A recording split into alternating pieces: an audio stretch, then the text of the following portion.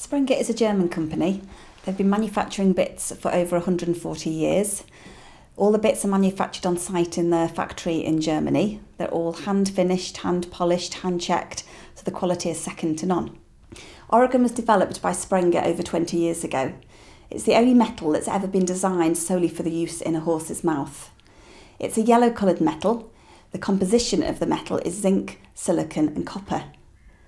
Copper is very important as it oxidises and the horses enjoy this process.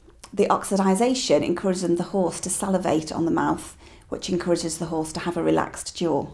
This is very important in the process of communication between the horse and rider.